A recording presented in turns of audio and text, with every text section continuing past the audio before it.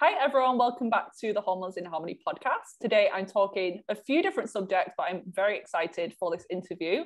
I'm going to be talking about multiple food sensitivities, histamine issues, emotional freedom technique, and the importance of gut health. And my guest is Theresa Piela. So for those who don't know, Theresa is the founder of Living Roots Wellness. She is a colon hydrotherapist by training, and she now works as an independent health researcher and brain rewiring coach. Theresa holds space for one-on-one and group coaching, emphasizing brain rewiring and EFT tapping for those with complex histories of gut, brain, and trauma disorders. She focuses on supporting the most complicated cases of chronic illness that may have lost hope and the ability to connect joy as a result of the illness. With pro-metabolic nutrition, learning to truly embody safety at the level of the nervous system and release inherited and stored trauma, she empowers her clients with simple tools to reclaim their elegance, confidence, and strength, and to ultimately heal themselves. So welcome to the podcast, Theresa. Thanks, Vivian. Good to finally meet you. You too. And your health journey, like mine, has been a journey. So could you start off by telling the audience a little bit about what you've been through over the past few years?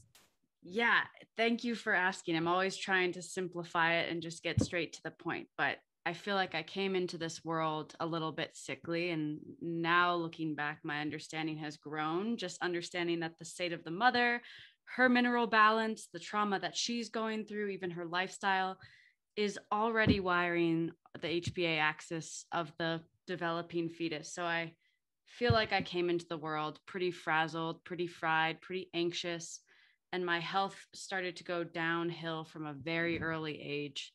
I remember as early as second grade, just feeling so profoundly fatigued, bloated. The world felt dark. I was really, really sensitive to everything, especially lighting, the classic seasonal affective disorder. It felt like I lived under a cloud.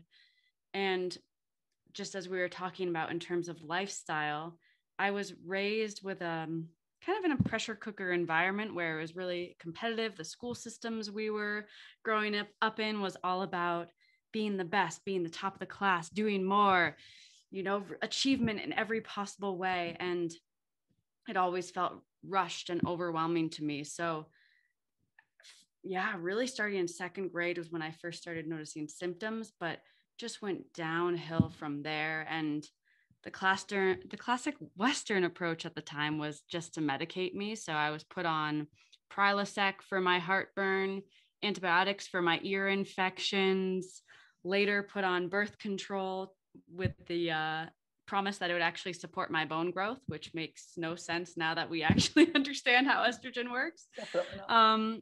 Later getting on high doses of Prozac, which I was told again was something I would be on for life, some sleep medications, and just kind of starting to pile on the mess in tandem with living very dysfunctionally. This was probably in high school where, again, I was so stressed out, completely under eating, falling into more of the vegan, vegetarian, but also fast food approach, thinking, and by fast food, I mean processed food, processed junk food, thinking that, it was somehow going to help me feel better. A lot of, emotional eating as well, trying to feel better. So multiple layers here.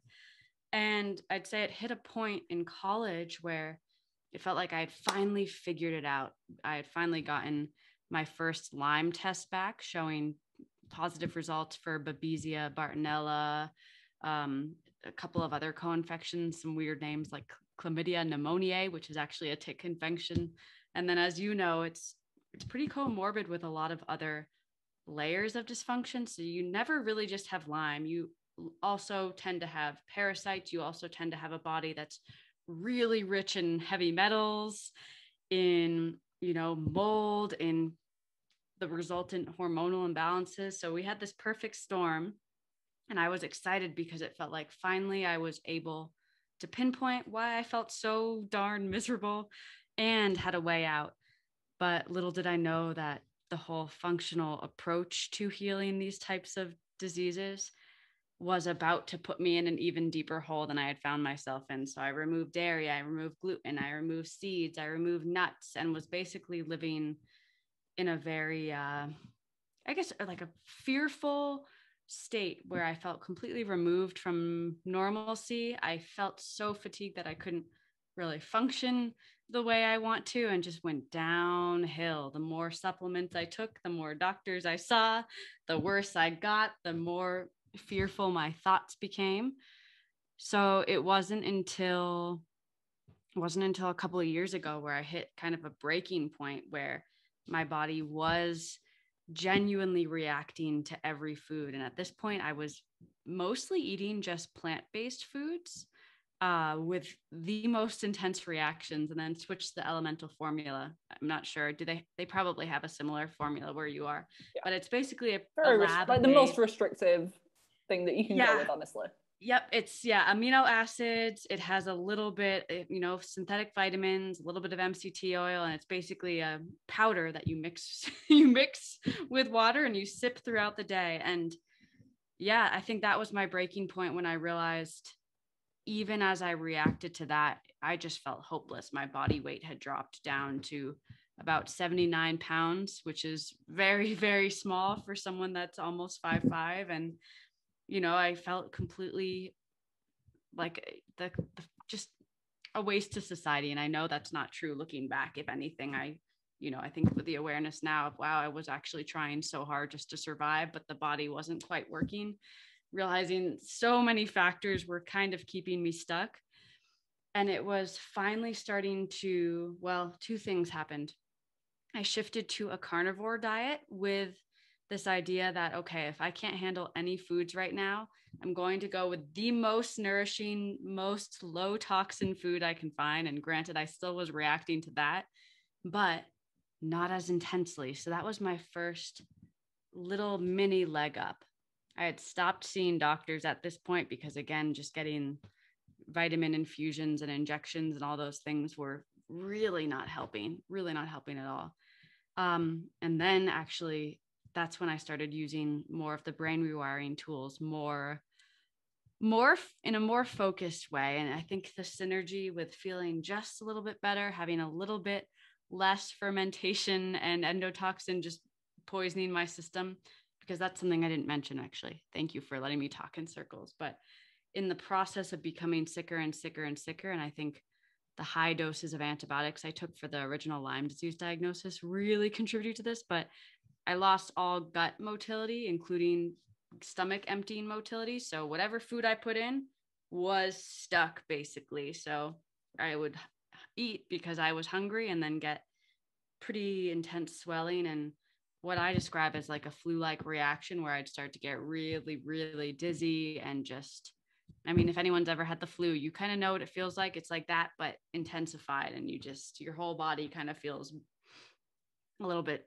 out of it. So colon hydrotherapy was another critical piece, because while I was trying to figure out how the heck to get my gut to move on its own, that at least provided some temporary relief so that I could function or have, an hour or two of feeling normal and not so toxic. So yeah, kind of a windabout way of learning to question a lot of the narratives I was told too, because I think even a lot of the naturopaths I had seen so genuinely believed in their approach, but so many of the supplements that they were doling out just, again, contributed to the problem. There's so many fillers, and even a lot of the herbs have a lot of hormonal influences that we have to honor. Yeah, so they're contaminated with heavy metals and I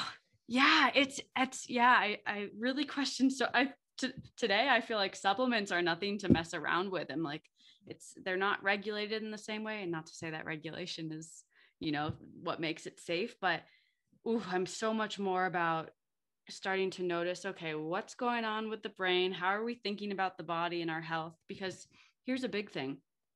Throughout the journey, I was so upset with my body. I couldn't believe, it was letting me down. I thought it looked really scary. I kind of looked alien-like E.T., if you've ever seen that movie, just so removed and terrified of what was going on. I felt completely at the whims of this, almost like a prison that I lived in. But as I started to really look at my own thoughts, that was maybe one of the first things, realizing, oh my gosh, my body is trying so hard to heal. It wants to heal. trying tremendously to make energy, and all these things were pretty much preventing that process. So that was basically like this explosion of starting to notice, okay, I want to be thinking in ways that are supportive to my experience and not in a bright siding way. Sometimes that was just acknowledging that I was feeling scared and hopeless and removed from life. And I could still take one step beyond that and say, and I know I'm doing my best, and starting to work on that level. So yeah, that's the journey in a nutshell. Wow. And how long ago was this, by the way? And how old are you now? So I am 29 now, and I started getting sick, in second grade, but the bulk of my Lyme disease treatment was when I was a junior in college, and then steadily went downhill from there, and continued trying to find answers, but just losing strength, losing the will to live. Really, the more doctors I saw, especially being turned away from some healers, just saying, we don't know what to do with you, like, just that feels overwhelming. I can imagine that's never a good feeling when they're like, we don't know. The expert is like, I don't know what to do. Yep. But you still figured it out. Yeah. And, I didn't do it alone. I have an amazing partner that stuck by my side and actually took a leave of absence from his work to be with me, because there were months and months where I just, the biggest task of the day was going for a little walk around my neighborhood. And then I'd come home and drink my elemental shake and be basically laying on the floor, wondering what the point of this experience was, and his patience, and just having someone to distract me. And that was part of the brain rewiring, to focus on the beautiful things around me. So I wasn't so hyper focused on the sensitivity of my body. A really loving mom, and friends kind of came out of the cracks too, which was amazing. People I'd lost contact with because, I wasn't really traveling. I wasn't doing the normal young person thing, meeting up for any events. So people would come and visit me, and that would give me something to look forward to, a little burst of inspiration. So it all played a role. The support system and community is key. Yeah. Even with the last couple of years that we've had, people being mindful of their immune system, yet they're locked away in their homes. And no wonder that people come out of it with poor immune systems and are more overweight and sicker and fatter than ever.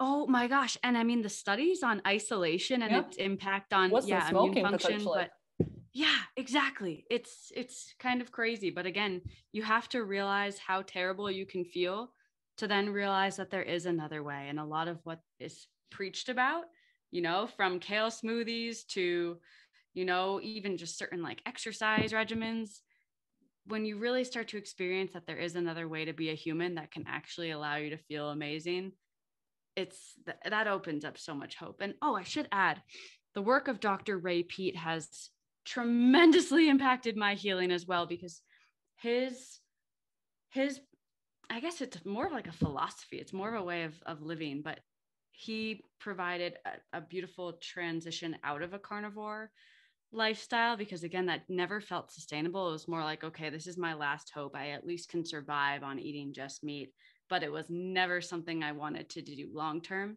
So when I started to dive more into his work on what it means to have a functioning cell, why the mitochondria is so important, why the thyroid is so important, more hope in terms of, oh, wait, doctors aren't talking about this, but it makes sense to me. And I'm getting data points that I'm feeling better following these ideas. So that was huge. I have to always mention him because he's starting to become pretty popular, which I think is great, because he is this like hope dealer for a lot of people that just need to find their own way. I was going to ask, I know you follow more of that pro-metabolic way of eating, and definitely just focus on nutrient-dense foods and the whole blood sugar balance piece. But I was going to ask, like, why that specifically? What is your current diet philosophy, and how do you see it as a different thing than you've done before? Because you've been on these diets previously, and some people could say, oh, it's just another diet, like it's not going to be a long-term thing. Like, how is this one different, do you feel? Yeah, I think it's more individualized in terms of it's finding what doesn't irritate your gut, what's the most absorbable, the most mineral rich, the most anti-inflammatory in the sense of, honoring the copper and iron and things like phosphorus to calcium ratio, honoring that a lot of plants have anti-nutrients, plants and seeds and nuts and legumes, even when they're eaten in too heavy amounts, and really honoring that fruits and really digestible meats and eggs and even dairy can have a beautifully calming and thyroid promoting, energy metabolism promoting effect on the body. So I wouldn't call it another diet, because I think people can easily fall into, oh, this is pro-metabolic, I'll eat this, I'll have my diet or my Coke and my beef, and that's a perfect meal. I would argue, well, there's other ways to do that. A Coke might actually be less harmful than having a kale smoothie, depending on the state of someone's gut. So that was kind of mind-blowing for me to realize, but it really is coming back to eating frequently. To sum it up, it would be, what's the most anti-stress diet for your unique body? And are you eating enough? Are you getting enough protein for proper liver function? Are you having normal and regular bowel movements to actually excrete so many of the byproducts and hormones that need to be coming out of us? So yeah, it's more of a framework for supporting the body, which again, I think is kind of missing from the mainstream approach of so many of these foods that to me actually look beautiful. Like, I think a beautiful salad and all the colors of, raw vegetables, I think they're gorgeous, but these days I think they're less appropriate for human consumption. And the more sensitive the gut, the more you're going to feel how inappropriate certain foods are. But there's also people out there who take it to the extreme, and they start to label some of these foods, like the PUFAs, the polyunsaturated fats, as poisons, and we need to avoid them. You can't ever be exposed to them again, otherwise you're going to wreck your thyroid function and cause all of this inflammation in the body. So I know you're not in that extreme mindset, but there are people out there. So I know with your history of restriction for your health issues and trying to heal, you're very mindful not to demonize foods and have that association, good or bad, or healthy or not. So could you talk a little bit more about how you've gone from extremely restricted diets such as carnivore to be able to eat some of these foods, and some tips on helping people navigate expanding their diet? Yeah, that's a good question, because I think the road out is pretty bumpy, because as we were talking about before, there is so much fear when you've been having really intense mast cell activation to certain foods. You might want to eat something like an orange or chocolate or a banana, simple foods, and the body can be mounting huge responses, which feel really defeating. So part of what helped me out of it was genuinely bringing a sense of humor. It's the first foods I started adding back in were actually carrots, orange juice, and maple syrup, when I started to try and increase what I was eating aside from just beef and chicken and eggs. And it was not easy at first, but if I could distract myself, be listening to music, setting the scene with a candle, even sometimes watching a cooking show with something beautiful that I wish I could have eaten to distract from what I was genuinely eating in the moment, that was sometimes enough to expand my awareness and make the mood feel a little bit lighter. But with the intense reactions to even adding foods back in, the more I could just surrender and just say, okay, it is what it is. Trusting that my body was trying, trusting that the cells were actually trying to protect me. It just, all these faulty signaling, what happens when our gut has been leaking for so long. It's like every food becomes an allergen, or every food becomes deemed an invader. But yeah, really just learning to surrender and not adding extra suffering, because when the body's already reacting, it's, if we're panicking, oh no, what's this going to mean? I won't be able to do this. I'm going to be sick forever, blah, blah, blah. All of the layers that we add, that just heightens the whole picture. So if people are working on adding foods back in and they're terrified and they're noticing, oh my gosh, I'm scared to even sit down and eat because of this, starting right in that moment of, okay, what would be ideal for you? How do you want to feel approaching food? And it was really thinking more about that. I started to realize, well, I'd rather just be kind of relaxed and goofy and peaceful about it. If I was going to have a reaction anyways, I might as well take a little bit of responsibility and just float through it. Maybe still pretty sick, especially with certain fruits. Those were the hardest, I think, things like apple and watermelon, to this day are kind of tricky, but, not complicating it. So, and some of Ray Peat's approaches actually were really, really helpful too, because I didn't realize that even just the high amounts of fat on, say, a carnivore or more of a keto carnivore approach completely blocks the ability to utilize glucose. So that was a big thing that can signal the response from the mast cells, realizing that I needed to retrain my cells to be not so insulin resistant and to be more glucose sensitive. So starting to pay more attention to things like, I see it as an adaptogen, but something like coffee that can help to signal the cell to pull in that glucose to make energy, and things like getting the B vitamins back up, or even favoring more of the gelatin rich foods, and the amino acids like proline, glutamine, and glycine have a very different effect on the body than just eating pure muscle meat. Things that I didn't really know about when I was just trying to survive and,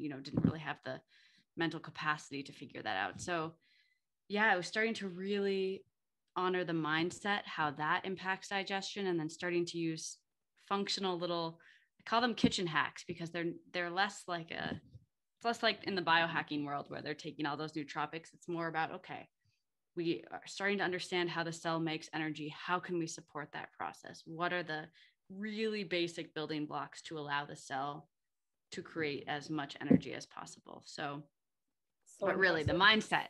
Yeah, the mindset is everything. I mean, going into the meal, like I've had times where I've give myself a histamine reaction just with my thoughts. Like if you're going into the meal freaking out, whatever your thing is, like if it's going to break you out the next day, or if you're going to get diarrhea later on, or if you're going to get a histamine like kind of flush response, it probably will happen because you've manifested that in your mind.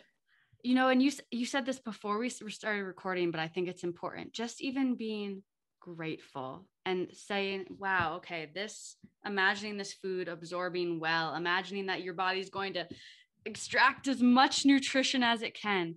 That sets such a beautiful cascade of relaxation where the body's like, yes, okay, I can digest this, versus, oh, I'm not going to digest this. This is toxic. Da, da, da, da. I firmly believe that someone can live off of a less than ideal diet, but if they're living a life of joy and gratitude and play, and they're making music and they're having fun and they feel connected, they're probably going to have such better gut function. They're going to be robust in so many ways, versus the person that's even eating a perfectly digestible meal, but freaking out about it and assuming that it's going to cause all sorts of reactions. So yeah, just being even grateful for, wow, thank goodness we have access to grass-fed meats. Wow, thank goodness we have access to fresh squeezed orange juice. The basic things that are so easy to take for granted when we're in a fearful state. We forget that even having food is such a gift.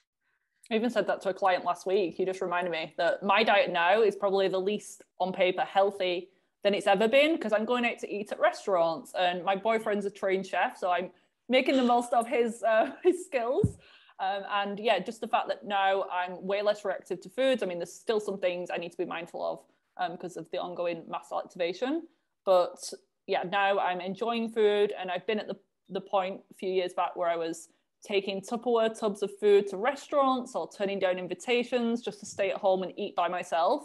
And I thought I was trying to be healthy then, but now I'm way healthier because of the fact that I'm in a loving relationship and I have a community and I'm enjoying life a little bit more.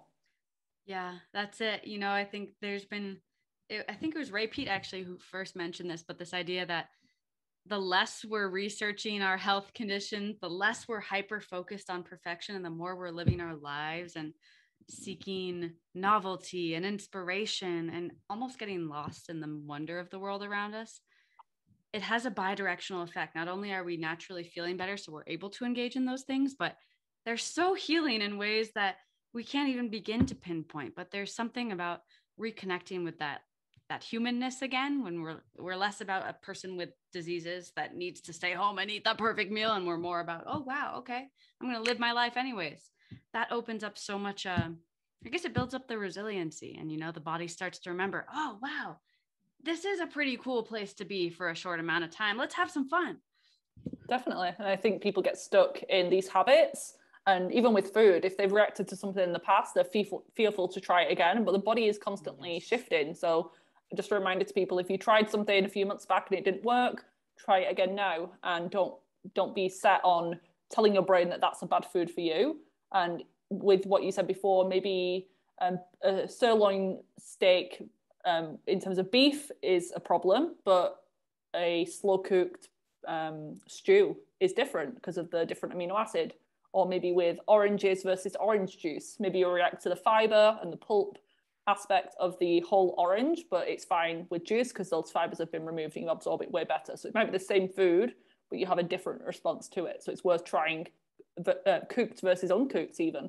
Yes. And really good point on the nuance too, because I think again, in the wellness world, it's like uncooked is better. Like the more fiber, the better, but not necessarily. It was actually on a fiberless diet, which blew my mind, where again, I started to get some regularity back in my gut. But, even honoring, a cooked applesauce, very different than trying to eat a raw apple. And, are you combining that applesauce with some protein and some fat?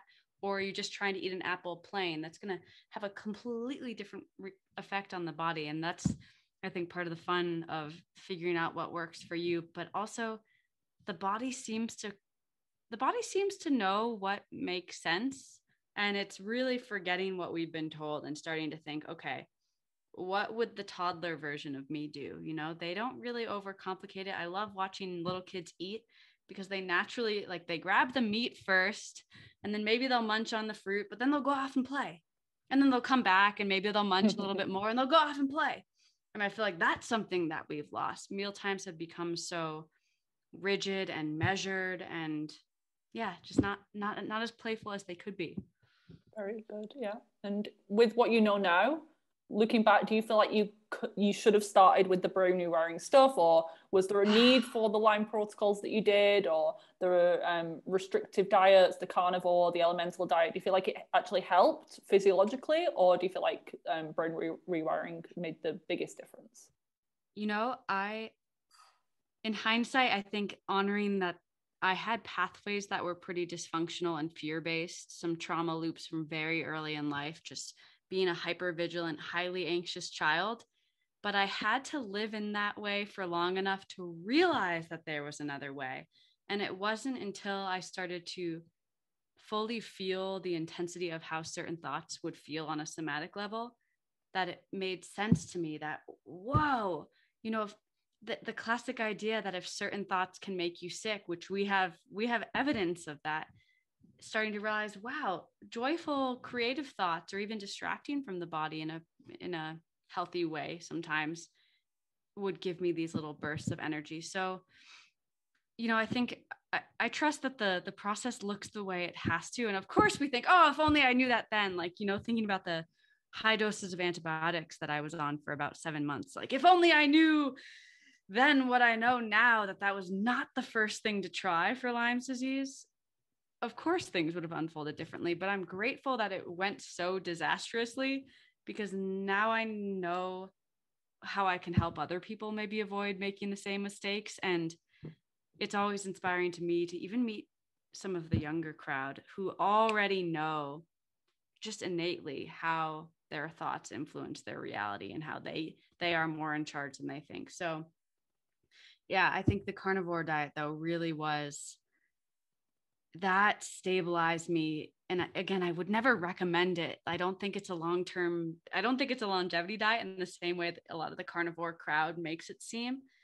But if someone is reacting to all the foods and their gut is so inflamed, and I just imagine a gut with basically big holes in it, and all the plants we're eating are basically, ripping it apart. I think it can be a really nice break. And as you probably know too, even just removing carbs, while not a long-term solution, it does heighten cortisol in the body, because the body's like, okay, we got to get this glycogen from somewhere. But I think that short burst of a cortisol boost basically does have some anti-inflammatory effects in the same way that you give someone a cortisone injection and, they're good to go. So yeah, I think that everyone's journey will look a little different, but if they're in the point at the phase where it just feels overwhelming and hopeless, knowing that they'll look back on this and say, oh, okay, I had to go through it that way. There's so much richness in the moments that feel unbearable, where you realize it's almost prepping you to be stronger and to look back and realize, okay, if I can made it through that, no problem looking forward. Especially going through things at a younger age when all of your friends are off to college and like living their lives. Sometimes I've felt, I'm sure you did as well, like you're left behind, or why me? You get into this victim mentality. Mm-hmm. But I feel like I've dealt with pretty much any health symptom you can think of, just so now I can help others and speed up the healing process for them and help them not spend the obscene amount of money that I've spent along the way.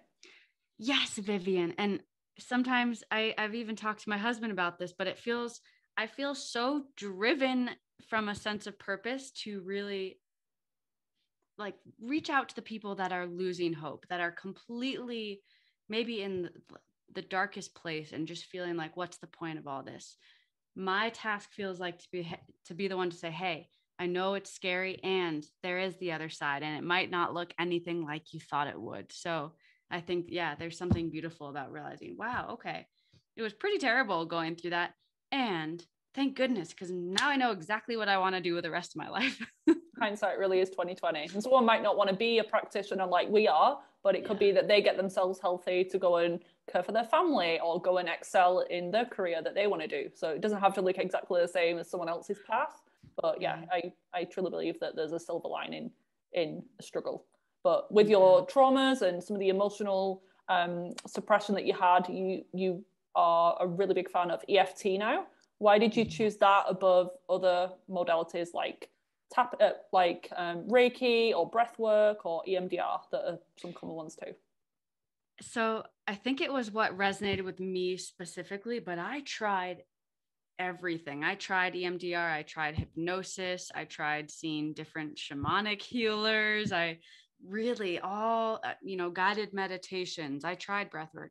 I tried Reiki. I literally, whatever was on the table, I was desperate to feel better. And to be fair, I think certain healers with the unique energy they give off, I would feel a sense of lightness around them. I thinking of Reiki, for example, I remember seeing this woman back in college and I genuinely would feel better, but it never felt like it lasted. Like I would still fall back into the same thought patterns of despair, of hopelessness, of, like you said, why me, of, oh my gosh, it's never going to get better, or, oh my gosh, I can't eat this food or else.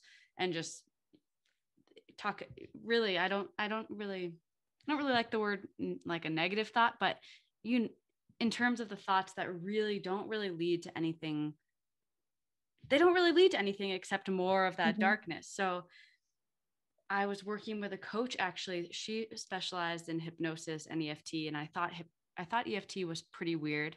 I was so skeptical until I started having breakthroughs where I started to notice not only were my thoughts changing, but I felt like a different person. And that pairs really well with visualization, similar to the DNRS framework of projecting positive future visualizations. EFT is a big component of starting to notice, okay, the traumatized brain is going to assume the worst. That's part of the limbic dysfunction. If we can teach the brain to assume the best, realizing they are equally as likely, whatever you start to really imagine is probably going to be what you find yourself in. That started to feel like the first way that I could finally take charge of my health that wasn't paying someone for their protocols or their supplements, or even like sign up for my program and I'll fix you. Is more about, wow, moment to moment, I can start to question my thoughts, change them, thank them. There's so many different ways of working, but EFT specifically, I think is really cool, and it's growing in popularity, it seems, but they're finding that even the specific acupressure points that you use during a sequence are an active ingredient in the healing modalities. So I think that's pretty cool, because even just tapping without saying specific phrases can help shift the system back towards more of that parasympathetic state. And as we were talking about before with the food reactivity, that's the biggest piece right there, is if we can bring the body into a place of not being so sympathetic, being in that more restful, at peace place, we are naturally going to be less reactive, as you mentioned too, like creating the reactions just because you're so afraid. So I think EFT is a way to empower yourself to heal. And, you know, the more you learn about what phrases resonate with you, the more you can start to do it on your own. And it kind of meets you where you're at. It's not about I'm happy and healthy and everything is working out in my favor. It's like, oh, wow, okay, I'm definitely not happy or healthy. And I know I'm doing the best that I can. It starts to acknowledge, and I think acknowledging parts of the brain that are maybe have been shut down in the past sends more signals of peace. So I'm personally excited that it's growing in use, and the research is really starting to take off because they're using it from everything from PTSD for people getting cancer treatments to people that have just, you know, gone through a pretty traumatic event and needing some support when they didn't expect to be dealing with any kind of brain dysfunction. So all sorts of things. I love it as well. And once you know how to do it, and I would like you to kind of talk through for those who aren't watching, just what to do. And they can obviously watch your videos as well on Instagram. But yeah, sometimes you're a 10 out of 10 stressed, and then you do a round of tapping, and then it goes down to an 8, and then you do another, and it's a 7. So results can be pretty immediate, and it is something that you can do multiple times a day as you sit down to eat a meal. It's not like you have to go to your therapist's a clinic and have an hour hypnotherapy session. It can be in the moment as you need it. As you're on the train or the bus, you can like just tap away and you don't have to say anything out loud. You might look a bit of a crazy person, like tapping your head and your wrists and everything, but it does work, and it's an amazing tool. So could you talk us through maybe some mantras that you would use, or some common words or anything that you say during the tapping and the exact locations on the body? Yes. So the food example is a great one. So say someone's terrified of eating a certain, maybe they're adding in one food and they're terrified. They're assuming it's going to make a terrible reaction. So I'd first start by kind of getting to know them, figuring out their history with food, but also thinking about how they'd like to feel around food.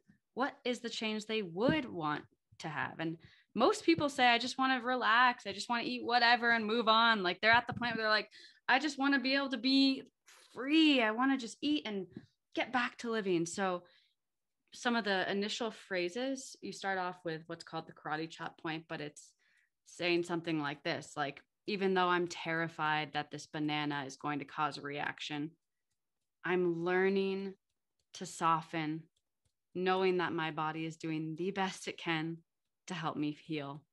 Or maybe something like, even though I'm scared that I'm going to be sick if I eat this, I'm choosing to remember that my body's on my side, and I'm ready to take that next step to get back to eating the way I want to. So little reframes. And then you're basically acknowledging the costs and the fear and the panic. And wow, I've been living this way for so long. I feel like I've missed out on seeing friends. I live in a state of panic. I've avoided social situations. I feel like a freak home alone eating my perfect meals that I actually don't even look forward to.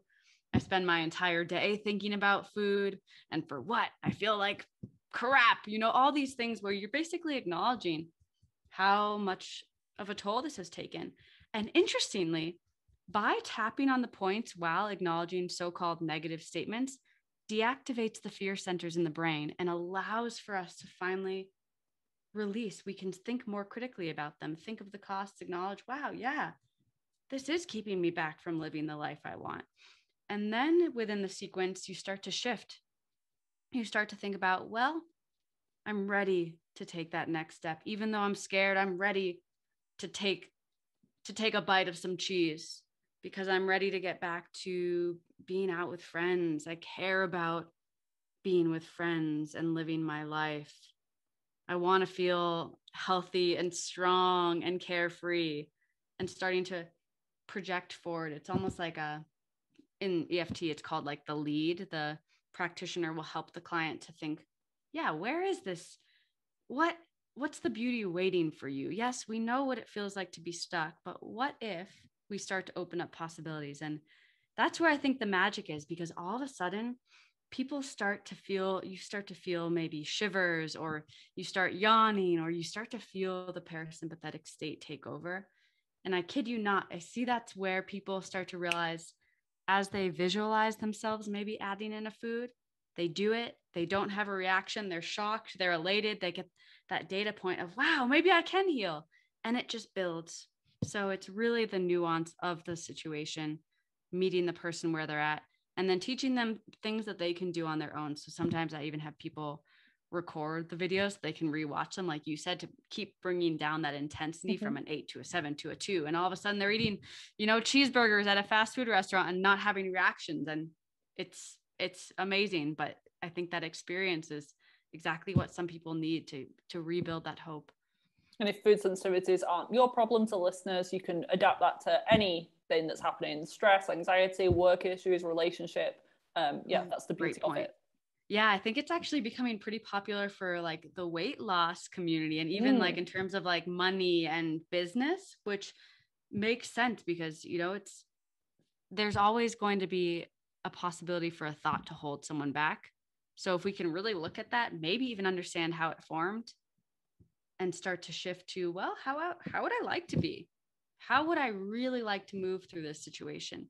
There's so much power there, because it's like, the more creative you let it be, the more opportunities the brain starts to say, wow, I want to feel energized and fun. And, I want to be enjoying this day. And it becomes like a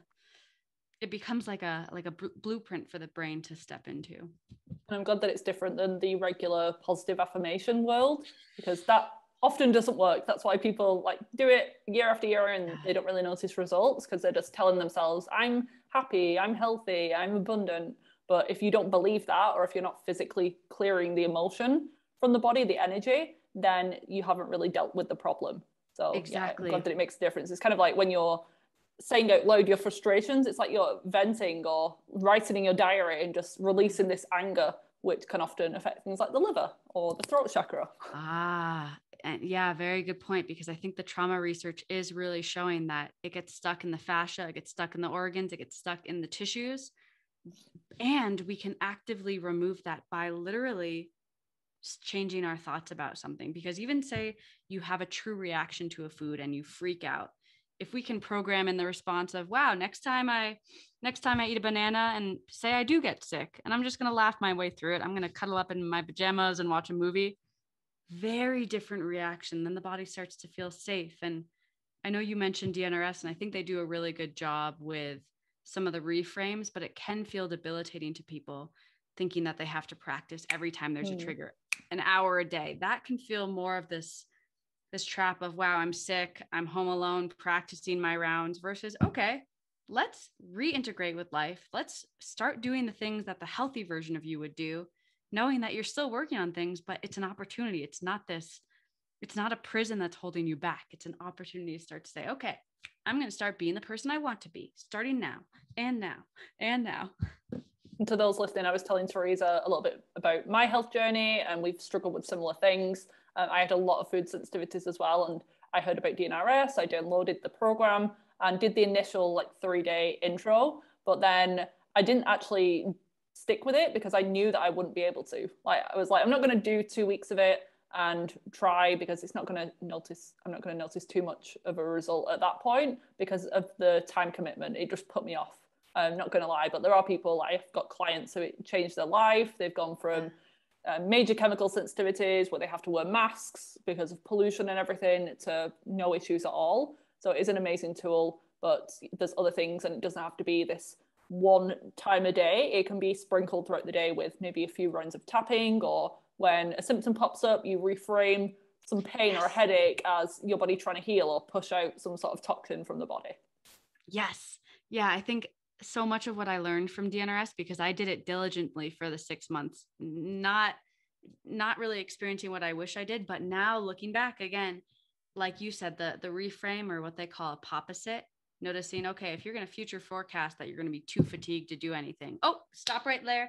Let's future forecast that you're going to have the appropriate amount of energy, and really starting to notice how we're holding ourselves back. And we don't even realize it, because we may so identify with being an anxious person, or being, being someone that doesn't do certain things. But that is something that we can start to work with. And I think EFT takes it the final step because it starts to lock in. You really start to notice, wow, what if I am that person that sprints into the water and, you know, is the life of the party? Whatever it is that you want to start to work on, even while you are working on symptoms, it's possible.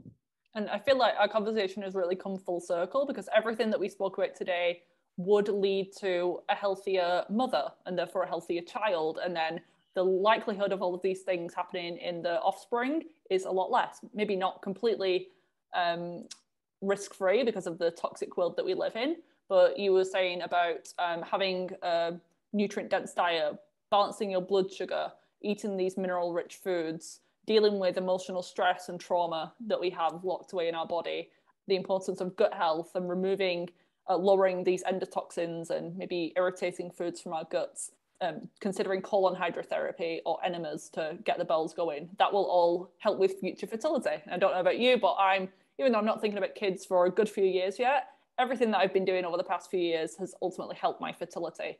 And even if you never want kids, then it's benefiting your long-term health and experiencing menopause or future disease risk too. So yeah, I thought we'd bring it full circle and bring it back to the generational aspect of health.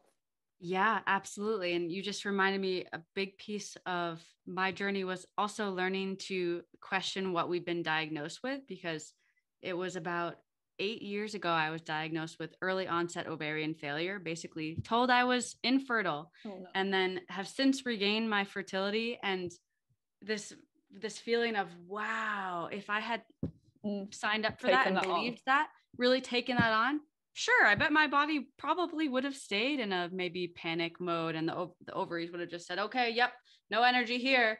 But starting to say, well, what if I can heal? What if every part of my body is trying to regenerate and I can just very peacefully and intelligently support that, but not in an aggressive way, more in like, okay, I'm going to eat the foods I like, really nutrient dense, eat the happy animals that are from farms nearby.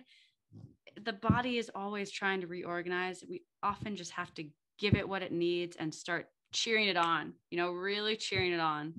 Such an important point. And even with my experience and my health issues, I do have to keep talking about it, like on podcast episodes, and with my clients, they'll ask me about my health history, but I really try not to identify with the labels I've been given or the health history. It isn't who I am. I'm someone who has had those things in the past or is dealing with symptoms associated with them, but I'm not my mold illness or my Lyme disease or anything like that, because some people online particularly, they'll be a moldy or a Lyme warrior and these things, which, I mean, if it helps you with community and finding those through a hashtag, those people who have struggled with similar thing, that's fine. But yeah, try not to hold on to that diagnosis and that label, because then that's just going to hold you back as well.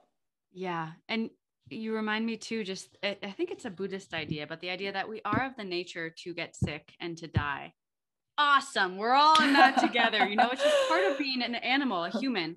If you even watch the deer or the rabbits, they've got infections, they have ticks, they have all sorts of things, but they're still cuddling with their loved ones. They're still romping around and prancing in the sun. So I think that's a big piece, realizing, okay, you're a person working on some imbalances, but it's not you. And I think that's part of where we can really start to take our power back and say, okay, yes, there might be some spirochetes in my body, but am I a limey? No, I'm me. Okay, great. And I love, you bring up such a good point, this idea of not needing to overemphasize what you're going through. I think it's amazing to even meet people that don't know anything about your health history and show up as the person that you are, whether it's, sharing your kindness or your creativity and completely not talking about health, but more of like the inspirational side of just being a human. That can be a wonderful reframe for the brain, where it realizes it doesn't have to hyper focus on the supplements and the meal timing and, oh, did I do my infrared sauna and I got to do my castor oil pack and got to get exactly 10,000 steps to pump my lymph, and I better be taking my binders for my mold, but wait a second, the chlorella, I think it is heavy, the chaos that we create for ourselves versus wow, I'm so happy to be alive in the sun and I really appreciate the company of this person. And I'd say that's the way we want to keep steering the brain. And I've been dating my boyfriend since February. So for the past 9 months or whatever, he couldn't be further from the health nuts person that I have been.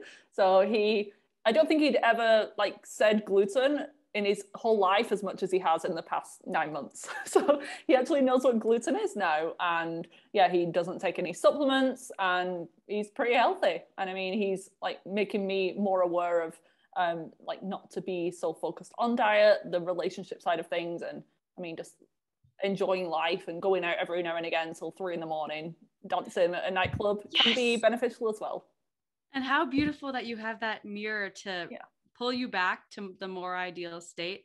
I think that's amazing. It's like, I don't know who said this, but this idea that you're kind of the sum of the 5 people you spend most of your time with. And so true. So true. If we're around people that are so inspired by life and they're doing cool things outside, they're making cool things, and they're showing up with that kind of magnetism, that brilliance.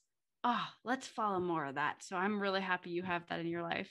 I mean, I always thought I'd going to be with someone like the Ben Greenfields of the world, like biohackers, like really into the health and hunting this grass-fed meat. But yeah, now I'm like, no, I actually don't think I'd enjoy that. I don't want someone who's the exact same as me.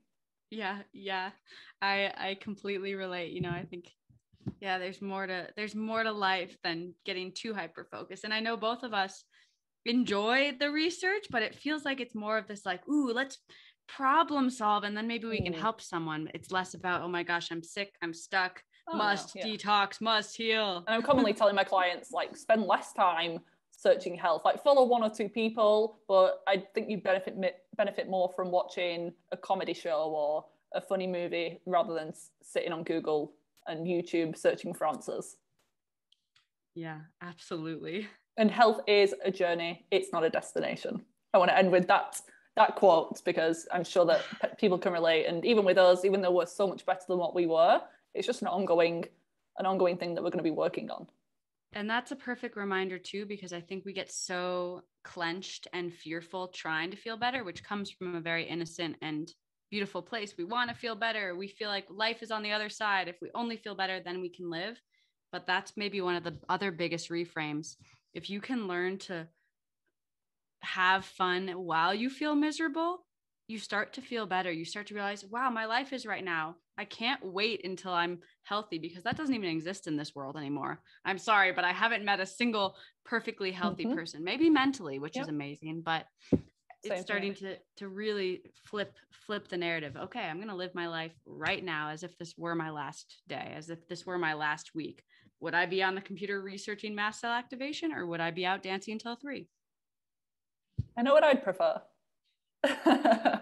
Anyway, before I let you go, Theresa, there's a few questions I always ask my guests. So the first one is there a book that you would like to recommend on anything that we've spoken about today? So it could be the whole chronic illness world, gut health, the pro-metabolic nutrition. So it's kind of like my Bible, but I read it right when I was starting to get very confused and hopeless. But even today, as a very happy person, it's still one of my favorites. It's called When Things Fall Apart by Pema Chodron. And she's kind of witty. She's a Buddhist nun, but she puts beautiful perspective on exactly what we're talking about. It's, expecting life to fall apart. It's part of being human. Lovely. We're all in it together. It's about finding the magic as things crumble and come back together. And it's that beautiful idea of that's just the natural order of things. Things fall apart, they come back together, they fall apart. We see that with the trees. Someone shared this beautiful quote the other day of, all the trees are losing their leaves, but not one of them seems to care. And I'm like, oh, that's it. That's it. So I think that book is helpful for anyone at any stage of their healing journey, especially if you're starting to feel like, oh dear, this is scary. This is out of my control. It provides such a stability and this beautiful sense of hope without bright siding. It's also just a reminder, I think, because I think intuitively we all know that, but it just gets lost in comparison and what we're told by mainstream medicine and media that we get these diagnoses. But I think we know internally that we go through seasons and there's going to be good times, there's going to be bad times, but if you're persistent and you keep going, you'll make it through. I love that resource as well. What's your go-to breakfast? So it sounds like you love a range of different foods now, so I would love to hear what your typical breakfasts are like. Yeah, so I follow my whims, and I tend to get pretty hooked on like certain textures and colors for what sometimes feels like months and months and months, and then change my mind to something else. But right now, I've really been into making these egg porridges. So it's like rice flour, egg, butter. Sometimes I add spices and make it more savory, like adding like roasted garlic in, or I'll add like mushy cooked zucchini. But there's something really nice about a very mushy, warming bowl of porridge in the morning, and then always with some kind of orange juice, and love coffee. It's been, I think, demonized unrightfully so, but can be such a helpful, actually really helpful for the antihistamine effect, but even just for the cellular energy effect and balancing hormones, in the sense of if we can feel a little bit more dopamine, maybe we can feel a little bit more inspired, maybe we can feel a little bit more focused. So I keep it pretty simple right now, but yeah, I'd say that's my go-to. Sounds delicious, especially, I don't know where you are, but the weather is turning here in England. So it's getting colder. So that sounds like the perfect breakfast for me. Yes, same here. We have snow up in the mountains. And, you know, for a while I tend to actually really like cold food. I wonder if you can relate. I just prefer cold food. Definitely not. My stomach will just immediately tense up. So we're different in that aspect. Okay, well, now for maybe the first time in my life, I'm craving like warming stews and porridges and like just, yeah, comfort, which is, I'm always open to learning more, because I think part of the journey is realizing, okay, sometimes you'll crave certain foods and your body just can't quite handle them yet, but not taking it personally and just saying, oh, okay, body, you know, I know you'd like to eat some gluten and it's just not working out for you today. No big deal. What's a little bit kinder on the intestines. So that's been part of it too, realizing that oftentimes I will have to scale back, and that's okay. And then I find these very simple, nourishing foods that are almost like adult baby foods that I actually love. And then I start craving them and they're on repeat. So yeah, hence the porridge. Amazing. What's one thing that you do daily to stay in hormonal harmony? You know, I've started dancing regularly, and now I almost set the intention to kind of dance through the day. So maybe I'll just wiggle between calls, or I'll be making my porridge, dancing a little bit. But I noticed you can dance and do the tapping at the same time. You could, yeah. And just shaking. And it's something about moving the body in unique ways. For me, I notice my brain, my thought patterns, my brain feels differently when I'm staying in a more playful mode. Because I can quickly fall back into some old pathways that are hyper serious, you know, very focused, like don't talk to me, I'm working kind of a mood.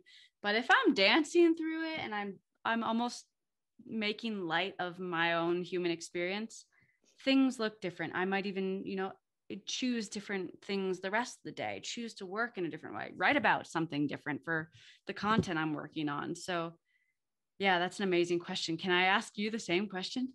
Yeah, I feel dancing as well. And to me, it's honoring more of that feminine flow, whereas being like a business owner and having health issues and being like a type A personality could be in your masculine quite a lot of the day. So that tells me that dancing is relieving your or releasing some trapped energy, and it's just getting you back, especially if you're moving your hips around.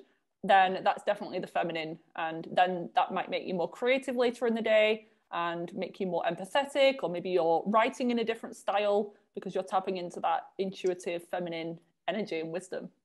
Exactly. Yeah. And even just in terms of reclaiming the body, I know we touched on this briefly, but you know, EFT is one technique, but we're solidifying certain thought patterns with everything that we do.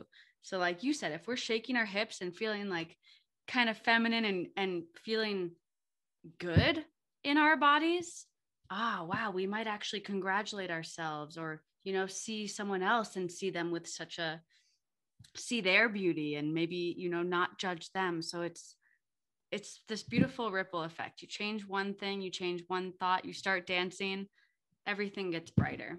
And it comes back to that whole, like taking inspiration from children as well. You see them, they just start bursting out into song and dance, and they're so free. So yeah, it would make sense. We want to reconnect back to our roots and our nature and just living a human life. Yes, absolutely.